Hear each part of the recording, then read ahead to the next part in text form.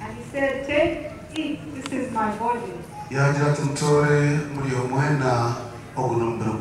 Look for just one that is lost.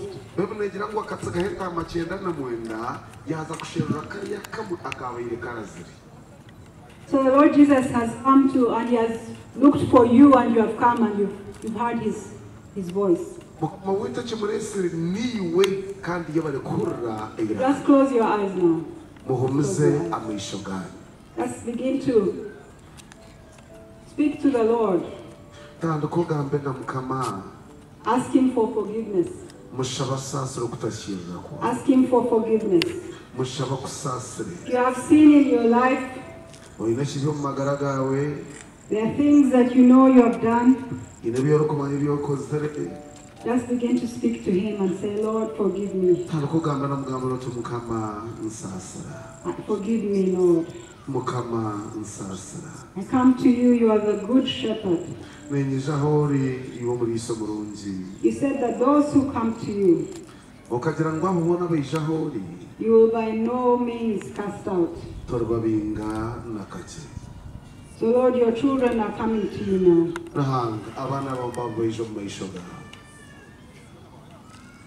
They are repenting of their sins. They are asking you to forgive them of their sins. Please have mercy on them. Now you're going to pray, and you're going to pray after me. You say, Lord, I have heard your word. I believe that you died on the cross.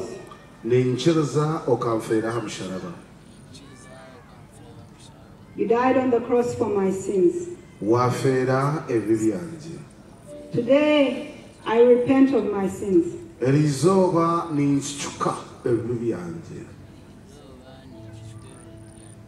I ask you to forgive me of my sins.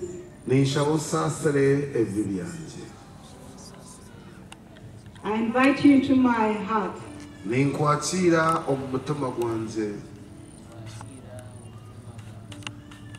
I make you the Lord of my life.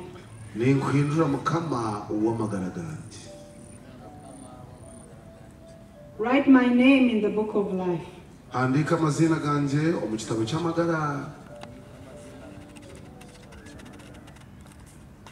And change my life.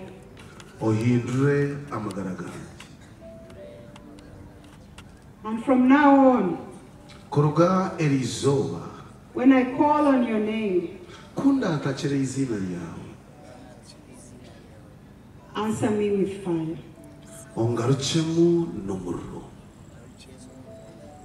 In Jesus' name. Amen. Amen. Let's clap for them.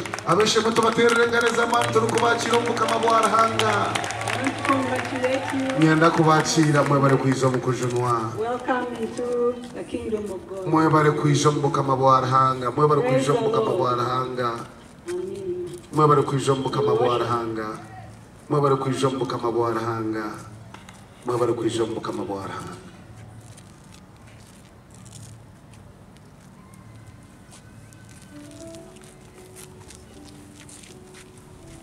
We're going to ekayanyu kwatwe ekikachanyu chikwatwe nangone changa chanyu chikwatwe. But the Lord has sent his word to set free those who are in prison.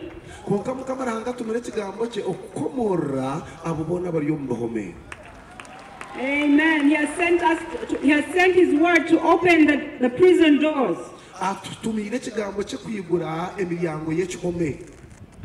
He has sent his word to proclaim the year of the Lord's favor. That God wants to be favorable. He wants to give us favor.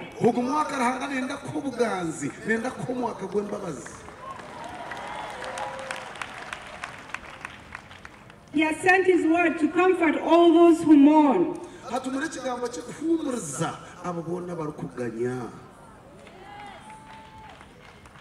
and to give an exchange of beauty instead of ashes. nangwana no kuha ebirabyo byo kushemererwa n'oburungi omu mwanya gw'eiju. The exchange is that God gives us his beauty and we give him our ashes. njema cyangwa tukwata iju ryaitu turumuha akwata oburungi bwe abutujweka. He says here he wants to give us the oil of gladness instead of mourning. And wherever the Holy Spirit moves, there is rejoicing, there is joy that breaks out. And everywhere where we have gone in these missions,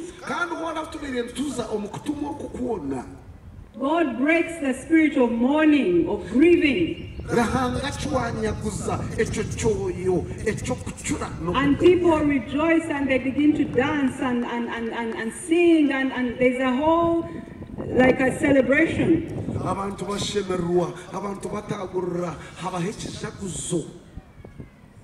But he also brings vengeance or judgment.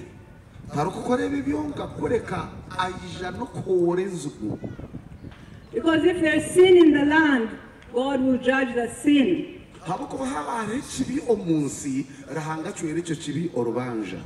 God's blessing is on the righteous, on his people. But if there's sin in the land, God brings judgment. And so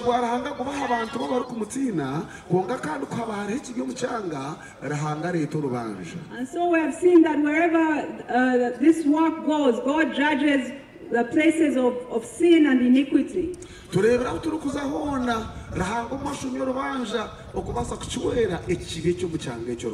there are evil altars in the land, God will judge those evil altars in the name of Jesus. So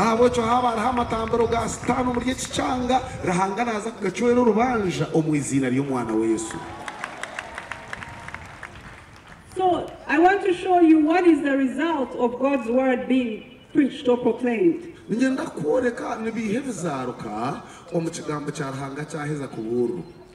According to Isaiah 61. It says, you shall be called oaks or trees of righteousness. The planting of the Lord, the trees that God has planted. And if you look at a tree is something that cannot be moved.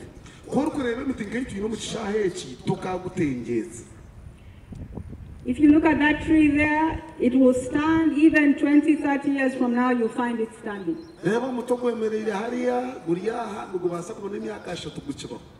So when God plants you, you become established. Even when years come, there's nothing that can move you.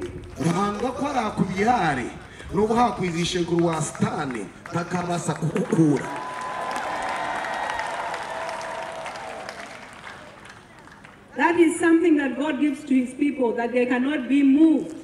It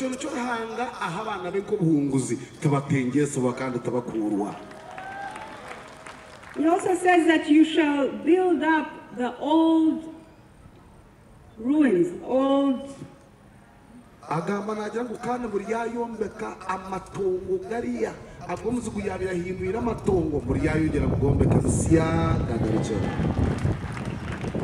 even if there have been ruins for many generations, you will rebuild them.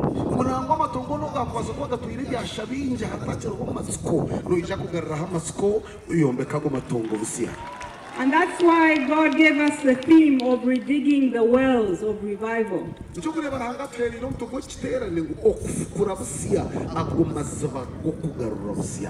Because there are some places that after the revival left, the place has become abandoned, has become ruins.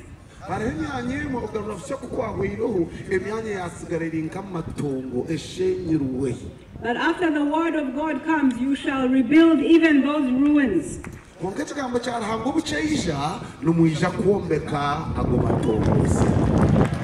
also says that strangers shall be your workers or your plowmen. They will be walking in your fields.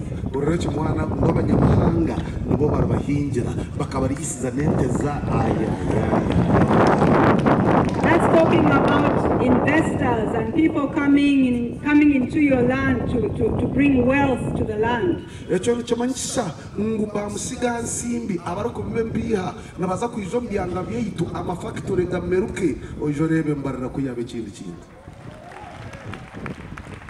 It says you shall be called the priests of our God. You will be ministers of our God. Nagira ngo muriyahinduka mwetu abanyamura barahanga weitu. It says you shall eat the wealth of the nations. That means that all the nations will come and keep their wealth here in Mbarara. Nagira ngo muriyarya obutunji bw'amahanga. Ekyo ko bita amahanga ndagaza kurete mbihaza ngo muri Mbarara abana baitu bagire mirimo tuterera. You see banks, international banks coming and bringing their headquarters here. There'll be industries that come and put up their headquarters here, and more factories that come and put up their headquarters here. You shall eat the wealth of the nations.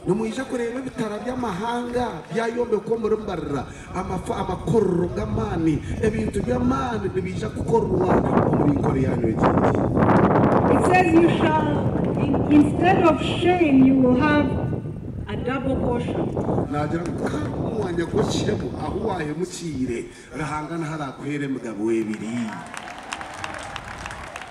It says in your land. Someone say in my land.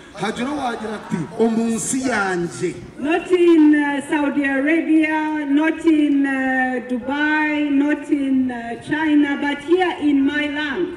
To Saudi Arabia, to Dubai, tinka hikureka aha. Here in my land, here in my home, I will have a double portion. It is a curse for our children to go and be maids in houses in Saudi Arabia.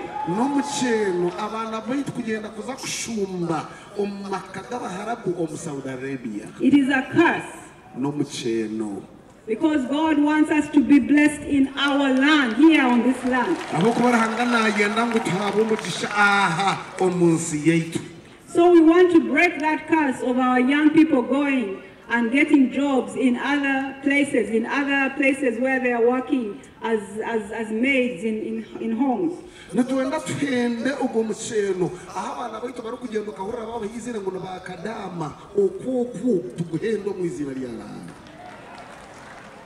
It says that your children will be blessed and they will be known all over the world.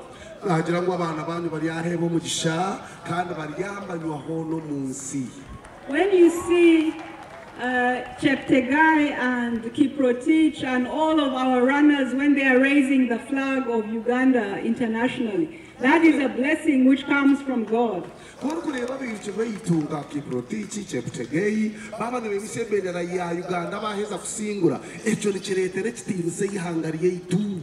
But God wants that in every area, not only in sports. He wants it in science, in medicine, in everything that our children should be the best. The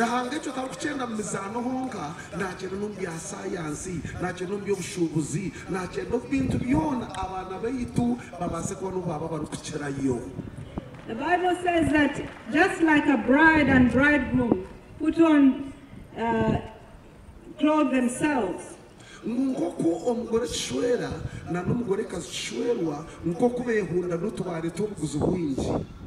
that will be clothed with salvation and with righteousness.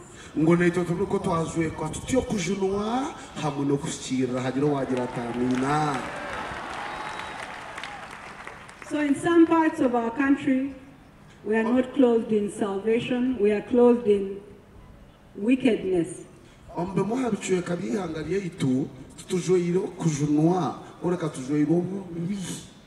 are not clothed in righteousness, we are clothed in sin and corruption.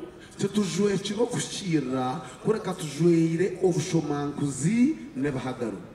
we have come here to the headquarters of the revival because we want to remove the garments of iniquity and clothe ourselves with salvation and remove sin and corruption n'ubushomanguzi and put on righteousness. Someone say hallelujah. tubaze kushobora gushira hagira wagira hallelujah. The word of God tells us that the faith that was in Paul was first in the grandmother. And I have seen your grandmothers alive because I know them. Bemwe tugambira ngo okwikiza kwabire kuri yo muri Paulo ukaba kuri yo muri nyemenkuru Loisi na reba nyokwe nkuru omuriwe. So we thank God for you. Let's clap our hands and thank God for Nandira kutenga mpango za manonga simura hanga aba Pastor Patience. after receiving from God, from all these people who have ministered to us, we are going to conclude like this.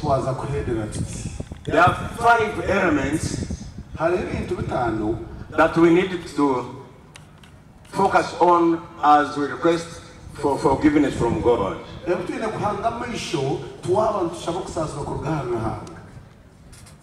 Number 1,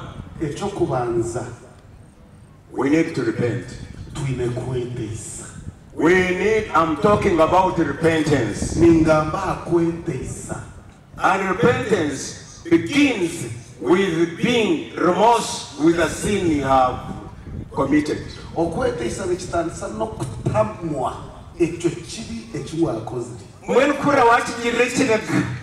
To hate it, to develop an anger against it.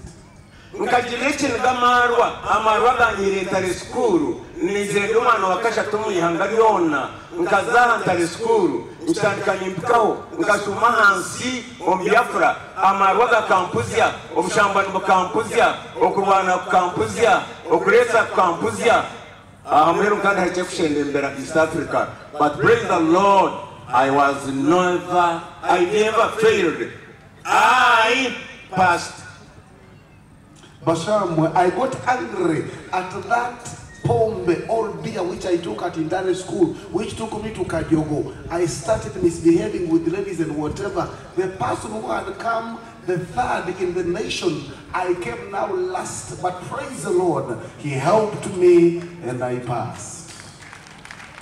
So, Taban Sakshabahati, Ohurewa Muzarhanga, Otarhanga Nureka, HV, Echigambo, Echtekateko, Echtarafshemize, Ninyenda, Kutana Nacho, Ochature, Norimerwawe. And as we're going to pray, come to the Lord and confess that very sin which wants to separate you with the Lord. Hate it and flee from it. So the second element is confession. You must yes, you have to confess it. The third, you have to have faith. Trusting God's mercy and grace to forgive your sin through Jesus Christ. The fourth, forgiving others. All the people who've been carrying in your heart, those who treated you badly, whether they killed something which belongs to you, whether they spoke bad of you, you feel you are hateful of them, you have to forgive them. Because God tells us in His word, Matthew 6:14 and 15, that forgive all those who trespass against us, as God does forgive us. The fifth element, restitution. Restitution. That's a born again seated here. 20 years they are born again. Even 30 years. What they stole, they still have them in their homes. But I want to thank God. The books I stole,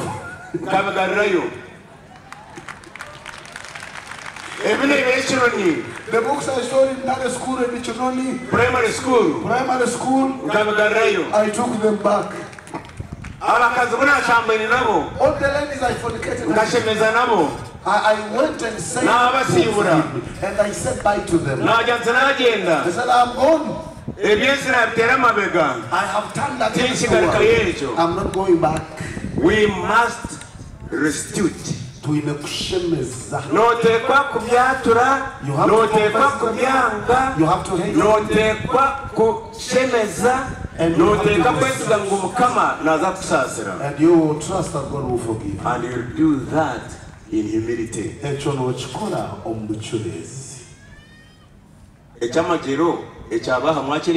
Have you seen the miracle which has taken place here? The daughter of His Excellency kneeling down here. And for you pray when you are crossing legs. I ask you, everyone get out of your seat. Let us pray that God forgive us. Whatever we sin against you, kneel down. Let us cry unto you to visit us again. Enter into this place. Take away corruption. Take away fornication. Take away beer. Marriage which is bizarre. Lord have mercy on us.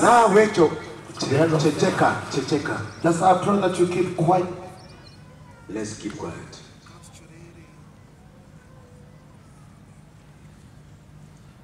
Let the Holy Spirit visit you.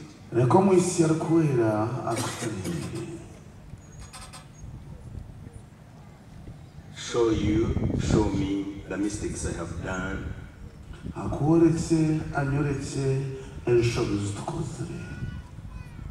Show you the things you took, they are still in your house and you are born again.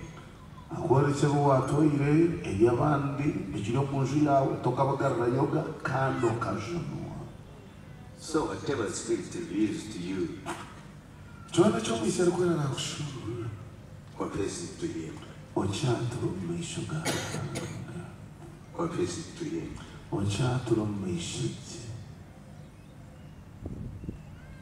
I want to thank God for Anglican bishops who are here.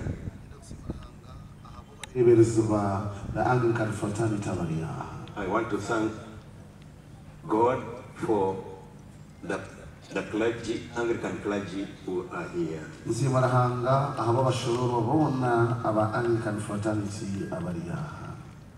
We must repent. We must repent and forgive our brothers who are pastors, who are bishops on the other side.